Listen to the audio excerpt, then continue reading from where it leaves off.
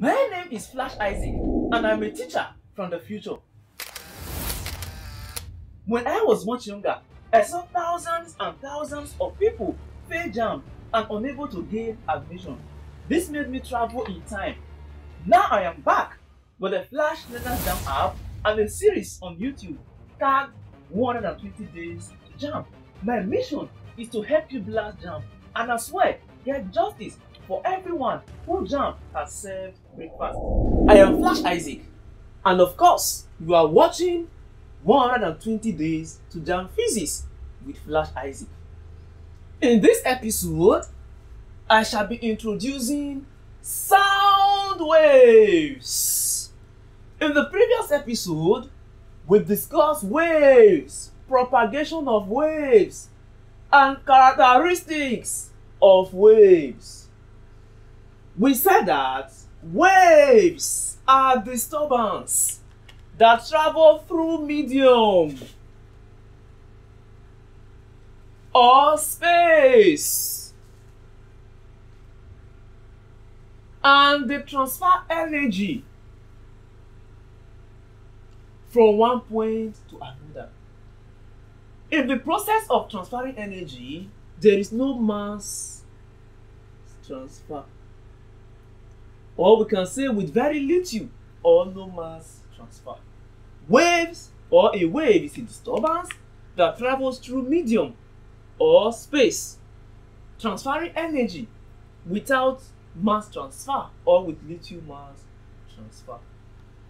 From this definition, it shows that wave can travel through a medium or can choose to travel without a medium. An example of wave that does not travel through a medium, it does not require material medium, which means even in empty space, it can propagate. They are generally referred to as electromagnetic waves. Meanwhile, there is a type of wave or a class of waves that they need medium to propagate. In empty space, they will not propagate. And these types of waves are called mechanical waves. Unfortunately for us, sound waves require material medium. So sound is a mechanical wave. And today we are dealing with or introducing sound. As such, we need to give it some respect.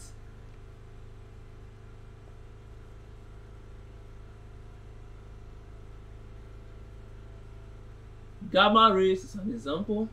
So, apart from the fact that some waves require material medium, while others do not require material medium, there is a trend. If this is a medium and this is a propagation, the direction of the wave and the direction of propagation can either be parallel or perpendicular. Look at this. If I say hello, hello, there is a vibration from my mouth, that is sound. Hello, hello. You see that vibration will set the air molecules in motion.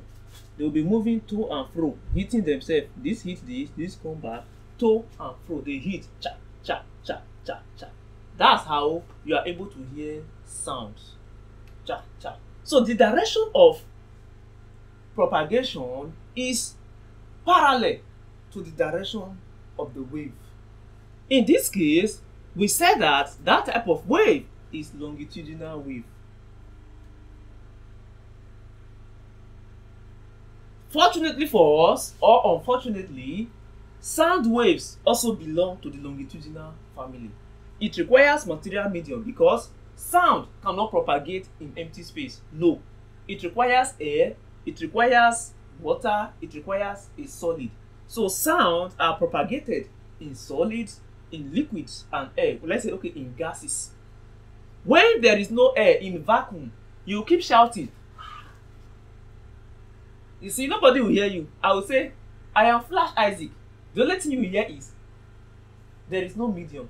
So it is medium that is sustaining sound. Without medium, like here, there is sound, or air, or water, liquid, you will not even hear a sound at all. We have also some starboy waves, where the direction of motion of the waves is perpendicular to the direction of propagation, which means the propagation and the motion are at 90 degrees. They are perpendicular. As such, we call those waves transverse waves. So water waves and electromagnetic waves are transverse waves. So what have I been able to tell you? I'm able to say that sound is a wave. Sound requires material medium to propagate. Example, air. Without all this medium, you will not hear sound. I've also been able to say that sound is a longitudinal wave, in the sense that the direction of motion is parallel to direction of propagation. They are not perpendicular or at right angles. Now, I'll also say that waves transfer energy. Energy is antimatter. Matter is anything that has mass and occupies space. Energy does not have mass, does not occupy space, so it can occupy anywhere. Just like you see light now, you cannot say there is too much light in the room because nothing can occupy here. No, that is even the difference between waves and particle. If I have this here, this one cannot occupy this same space again because they are matter. And if you have billions of this in this room, nothing else will enter.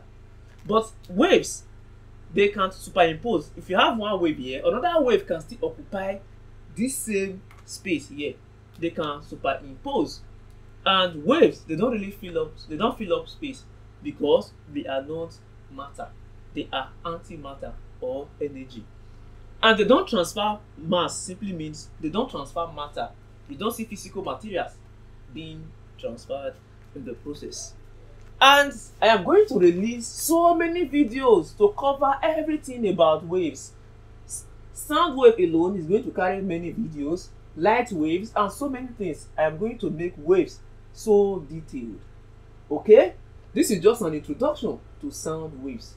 And Jamb expects you to know propagation of sound waves, the speed of sound in various mediums. Since me and you, we sat down, we had a meeting to agree that sound needs a medium to propagate. Then you need to know reflection of sounds, echoes and reverberations.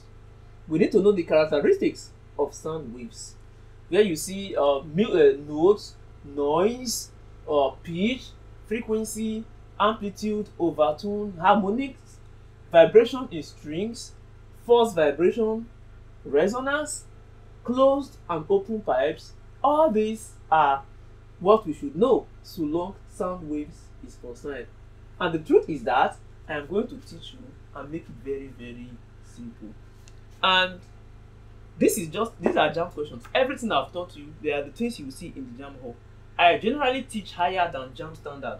So you are going to see questions below the standard I'm using to teach you. As such, you will pass. If you follow this series, there is nothing that will not make you pass Jamb. And you have the Flashlearners Jamb app. They are the best combination for your exam. The videos, the Flashlearners app. You can visit flashlearners.com to install one for yourself, and you'll be so fine.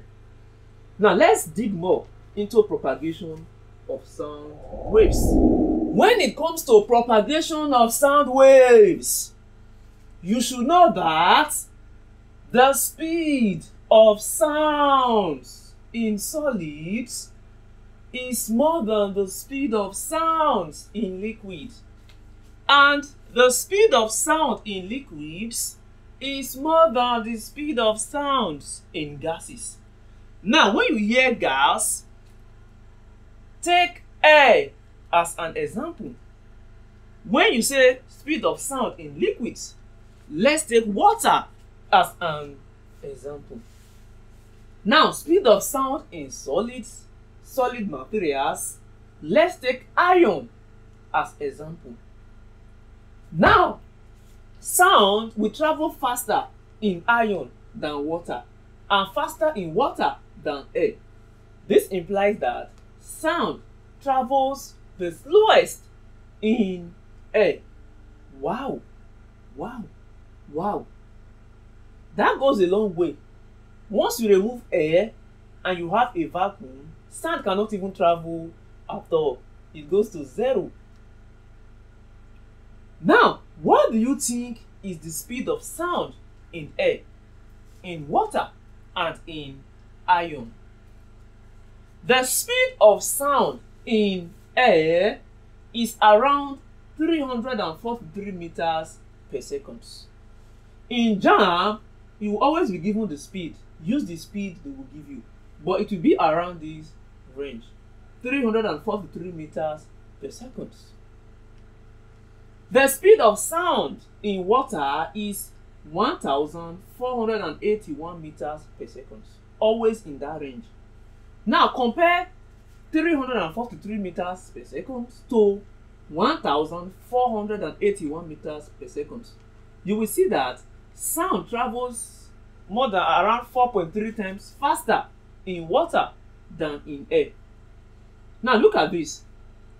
The speed of sound in iron is around 5,120 meters per second. This further shows that the speed of sound in iron is about or around 15 times more than what you see in air as a medium. So, speed of sound in solids is greater than liquids and is greater than gases. Jamb will ask you, in which of the following medium is sound expected or travel faster? You know what to do. And the speed of sound depends on temperature, wind, density, and elasticity of the medium. Now, how does it vary with temperature? I shall go back to that.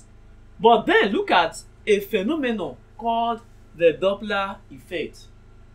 The Doppler effect is the apparent or perceived change in frequency of sound due to the relative motion between a source of sound and observer. If someone is playing a music on their radio, the person is moving, and you listening to the sound, you are also moving. When there is relative motion between you guys, motion of one person relative to another, there will be a perceived change in frequency of that sound. This implies that a new frequency has been introduced. And the formula to find the new frequency depends on whether they are approaching or receding. When approaching, the new frequency f prime is equals the original frequency or the source frequency or the old frequency times the speed of sound in air plus the speed of the moving observer all over the speed of sound in air minus the speed of moving source. All the places you are seeing v, they all stand for speed. But when there is O under, it means observer. S under, it means the source of the sound, the person carrying the sound or where the sound is coming from. So when approaching, f prime is equals f v plus v naught all over v minus vs. Write this down. When receding, f prime is equals f bracket v minus v naught all over v minus vs.